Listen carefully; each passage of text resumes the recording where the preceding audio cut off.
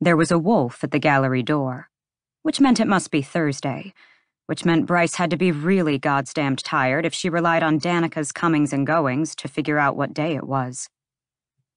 The heavy metal door to Griffin Antiquities thudded with the impact of the wolf's fist, a fist that Bryce knew ended in metallic purple-painted nails in dire need of a manicure. A heartbeat later, a female voice barked, half muffled through the steel, "Open the hell up, B. It's hot as shit out here." Seated at the desk in the modest gallery showroom, Bryce smirked and pulled up the front door's video feed. Tucking a strand of her wine-red hair behind a pointed ear, she asked into the intercom, "Why are you covered in dirt? You look like you've been rootling through the garbage." "What the fuck does rootling mean?"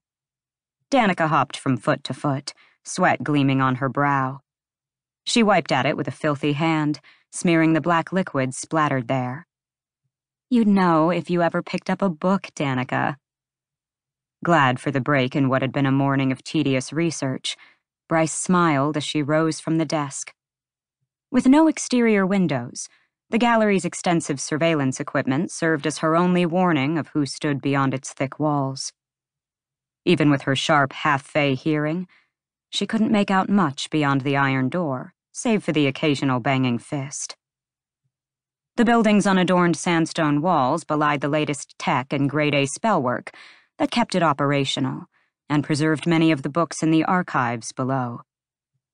As if merely thinking about the level beneath Bryce's high heels had summoned her, a little voice asked from behind the 6-inch thick archives door to her left, "Is that Danica?" "Yes, Lahaba." Bryce wrapped her hand around the front door's handle. The enchantments on it hummed against her palm, slithering like smoke over her freckled golden skin. She gritted her teeth and withstood it, still unused to the sensation even after a year of working at the gallery. From the other side of the deceptively simple metal door to the archives, Lahaba warned, "Jessica doesn't like her in here." "You don't like her in here," Bryce amended, her amber eyes narrowing toward the archives door, and the tiny fire sprite she knew was hovering just on the other side, eavesdropping as she always did whenever someone stood out front. "Go back to work." Lahaba didn't answer, presumably drifting back downstairs to guard the books below.